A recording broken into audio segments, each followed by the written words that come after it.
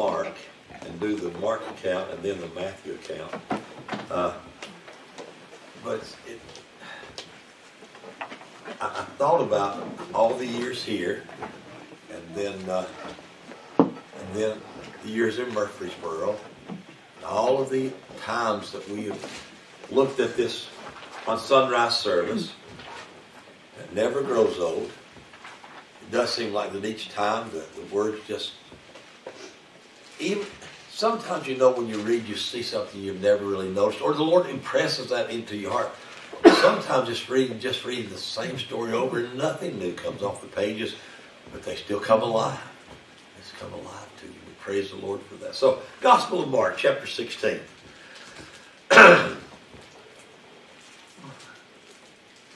And when the Sabbath was passed, and I always want to point that out, that we don't meet on the Sabbath. It's okay if we meet on Saturday, Friday evening to Saturday evening. It's okay if we meet on the Sabbath.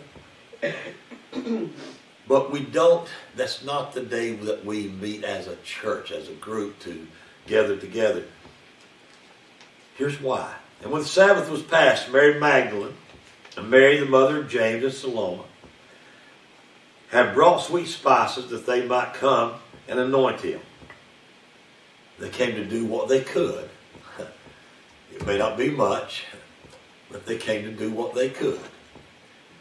He was taken down very hastily from the cross. His body was, as we know, was washed and cleansed by two very wealthy men. I can imagine, because these men were both evidently members of the Sanhedrin. They would have had on their white robes, and how bloody a deal that must have been to take a dead body from a cross. But these ladies are coming to do what they can do now. That's a good advice for us, a good example for us. We may not be able to do what Joseph of Arimathea did. We don't have the financial means. But here came these women to do what they could. And very early in the morning, the first day of the week, they came to the sepulchre at the rising of the sun. And they said among themselves, "Who shall roll us away the stone from the door of the sepulchre?" No thought at all of a resurrection. That was not even in their mind. Who can roll away the stone? As we'll see in the book of Matthew, they didn't realize that a guard had been put there. They had no idea about that. We'll talk about that in a few minutes. But they come with this thought, the thought of the resurrection. And when they looked, and if you have another translation, it may have the other word there, up. It's implied in the Greek. They looked up because they had their eyes down early in the morning. As you know, you look down while you're walking. You don't want to stumble and fall. They're carrying spices. But they looked up. I suppose this is probably the time that the earthquake must have happened and all of Jerusalem was awakened. And they saw the stone was rolled away, for it was very great. The other Gospels tell us that an angel sat on that stone. And entering into the sepulchre, they saw a young man sitting on the right side, clothed in a long white garment. They were frightened. Sometimes I think that Mark is just the king of understatement. They saw an angel of God. And he looked just as pleasant as a young man. I don't know how the Roman soldiers beheld him. I know they started quaking, literally just shaking all over and fell down like dead men. But he's not as scary to these women. They've come there to do the body no harm. He looks as a young man in just glistening garment. He said unto them, "Be not affrighted. Ye seek Jesus of Nazareth, which was crucified. Here it is. He is risen." Amen. Praise the Lord. Hallelujah. That's what's written on the garden tomb. You go to Jerusalem, they'll take you to the Holy Sepulchre, where they say the body of Christ must have laid. Then there's the garden tomb where they say the body of Christ. All I know is I've been to both tombs. Both of them are empty. Both of them are empty. Unlike Confucius and unlike Muhammad or any of the other religious leaders, or Buddha who's in a little pot in one of the temples, our Savior is risen from the dead. Hallelujah. He is not here. Behold the place where he laid. But go your way and tell his disciples and Peter. Mark especially always points out the things about Peter, probably because Peter was like a mentor to Paul.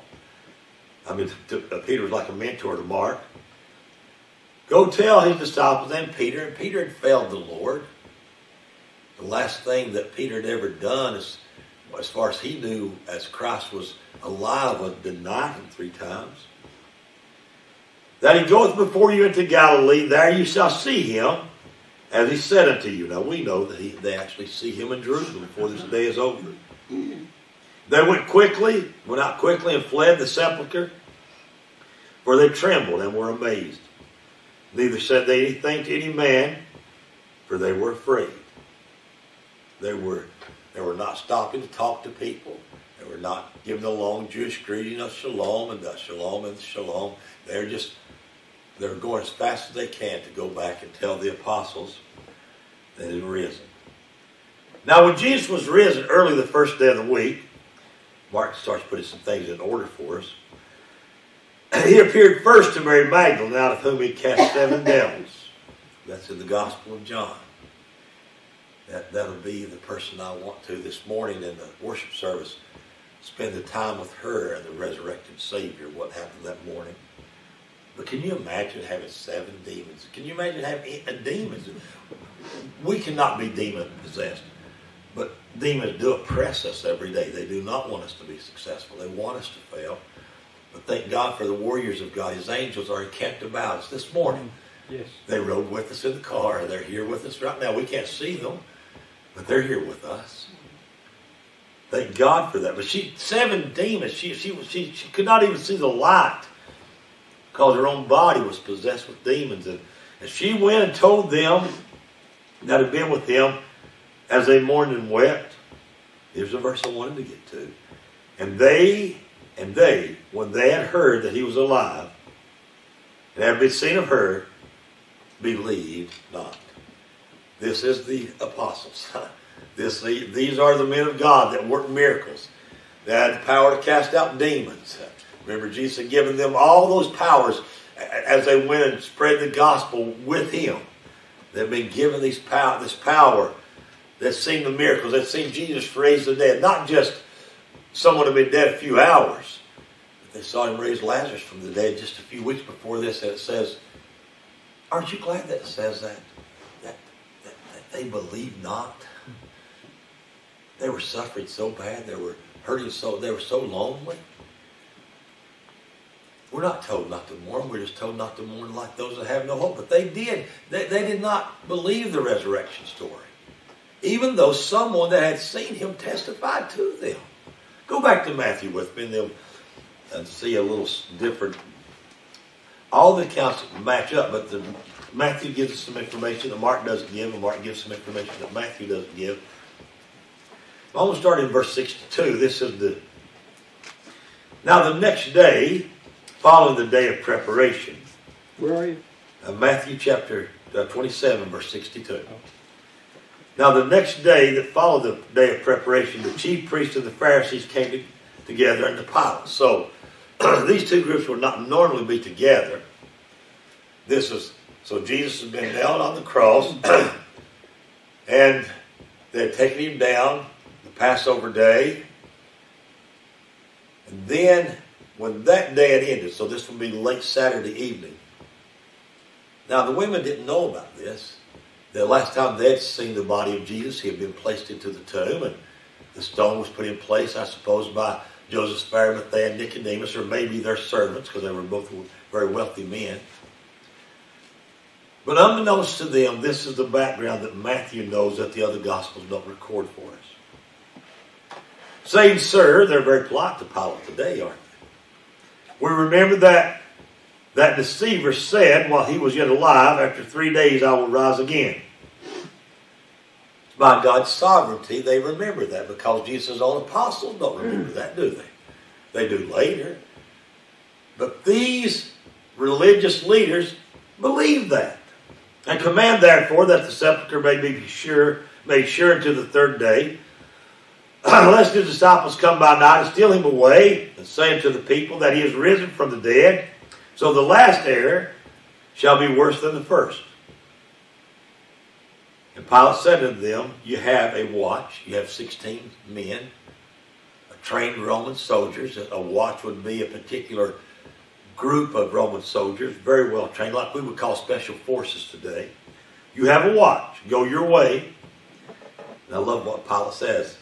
Make it as sure as you can. Because Pilate had been told by his wife, have nothing to do with this man. Remember all these, because I've suffered many things because of them this day in a dream. Pilate had seen the sun refuse to shine the day before. It had the earthquake and the veil of the temple been rent from top to bottom. All this news had made it to him. So he says, go. He's uneasy about it. Make it as sure as you can. So they went and made the sepulchre sure, at least in their own minds, sealing the stone and setting a watch. I wrote down the words of that old song that we sing many times on Resurrection Day. Vainly they watch the dead. They watch the dead. Okay, now we come to the resurrection. And in the end of the Sabbath, as it began to dawn, toward the first day of the week, came Mary Magdalene and the other Mary to see the sepulchre. Behold, there was a great earthquake. So now all of Jerusalem is awake. A great earthquake. This was no small thing. In fact, the Apostle Paul said years later, these things were not done in a corner. These things are well known by the Roman government. For the angel of the Lord descended from heaven, came and rolled back the stone from the door, and sat upon it. Whoever this angel is, only one angel got to do this. Of all the angels in glory, this angel was assigned to do this. The stone was rolled away. John says it's not even sitting at the mouth of the tomb. And this angel is sitting on that stone. That's a good job for an angel. And his countenance was like lightning. His raiment was as snow. And for fear of him, the keepers, remember the whole keep, the keepers did shake and become as dead men. I thought, they must have thought the night before, when Pilate, or the day before, when Pilate says, you have this job, make sure this dead man does not escape. Well, that's the easiest job we've ever had. So there's 16, they're well trained, all these things. We're not going to go into detail, but you can look up what a watch was and how well trained these men were. They did shake and become as dead men. In my mind, I think about like the Three Stooges. I just think about, they're just shaking and falling down. And this angel that Mark said looked at the women as a young man, very terrifying to these men, answered and said unto the women, fear not ye, for I know that ye seek Jesus, which was crucified. You have nothing to fear from me. You don't have to be like these soldiers. You don't have to fall. They're shaky. They're afraid. But this angel says, you don't have to be afraid. He is not here. Here it is again. For he is risen. He is risen. As he said. And come and see the place where the Lord lay. Go quickly and tell his disciples that he is risen from the dead. And behold, he goeth before you into Galilee. There shall you see him. And lo, I have told you. Sometimes you see the word behold. Behold means pay attention. Lo means really pay attention. This is deep. Lo, I have told you, these angels said, go and tell them. They departed quickly from the sepulchre with fear, great joy, and did run and bring the disciples word. And as he went to tell his disciples, behold, Jesus met them, saying, all hail. And they came and held him by the feet. And what we're doing this morning, they worshiped him. They worshiped him. Then said Jesus unto them, be not afraid. It's one thing when an angel says it, it's another when the master says it. Go and tell my brethren. It's the first time that is used. He calls them his brethren. He's called them his disciples, his apostles. Even one place, his friends. But for the first time in history, he calls us, the church, his brethren. They go into Galilee, and there shall they see me. All right, here's the end. And now when they were going, behold, some of the watch came into the city. So they had evidently been aroused from their sleep. And showed to the chief priests. They did not go back to Pilate. Because they could have been put to death for this. All the things that were done. So I wonder which group made it back to the city first. These soldiers that were afraid, or these women that had taken time to worship Jesus. I suspect the soldiers did. But I don't know. And they take news back to these religious leaders as if they could be some help to them. Tell them all these things that were done. Let me say one other thing. These religious leaders that they went to see were the same chief priest that when Jesus would heal a leper, he would say, tell no one. Go to the priest in Jerusalem, because there's a cleansing we read about in the book of Leviticus, the exact cleansing that the lepers have to do. Go and show the priest. Their grandfathers, those priests, and great-grandfathers, they had never had that before. Lepers had not been cleansed for hundreds and hundreds of years, maybe 1,000 years, maybe since the time of Moses. Go and show these. So these chief priests knew that he was the Messiah. And when they had assembled them with the elders, and had taken counsel, they gave large money, literally in the Greek, they gave much silver to the soldiers. They could not be bought off as cheaply as Judas. Say ye. Now practice this. Get this down. I know you guys are soldiers, not scholars. Practice this. His disciples came by night and stole him away while we slept. And it's come to the governor's ears, we would persuade him and secure you. So they took the money and did as they were taught. See that word taught? They practiced it over and over. Here's our story. Let's make sure we got our story right. Over and over again. This is what happened. This is the lie that proves the resurrection is true. This is the lie that proves the resurrection is true. And this saying is commonly reported among the Jews unto this day. I thought I'd do something this morning I've never done before. That is just to give you a very brief rundown of the resurrection appearances as most scholars think they have. Number 1, to Mary in the garden.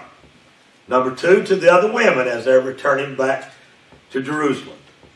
Number 3, on the road to Emmaus. Number 4, to Peter in Jerusalem privately, just with Peter. Then in Jerusalem that evening to the 10 that had met in the upper room without Judas. Of course, Thomas wasn't there. Then the following Sunday to the 11 disciples in the upper room. And he says to Thomas, reach out your hand, put in your, touch me, see that flesh and bone. He doesn't say flesh and blood, flesh and bone. I'm not a spirit, I'm real. To the 7 disciples fishing at the Sea of Galilee. To the 11 apostles on the mountain. To more than 500 sometime later. To James. Here's where I disagree with most of the scholars. I think that you could put James up there on number 6. Because I don't think he waited till weeks and weeks later to see his brother. When James talks about his appearance, it seems like it had happened that day or the next day. Very soon after he talked to his apostles. Number 11, to his disciples at his ascension. Number 12, to Stephen, as he preached in the book of Acts. Number 13, to the apostle Paul. Number 14, to John of the Isle of Patmos. Decades later. And then the next one, very soon, he will come again. Hallelujah. So we praise the Lord for that. That is our resurrection account. I asked Sister Carla if she would have come back to the piano. Brother David, Brother Jeremy, if they would have come forward at this time, prepare the communion table.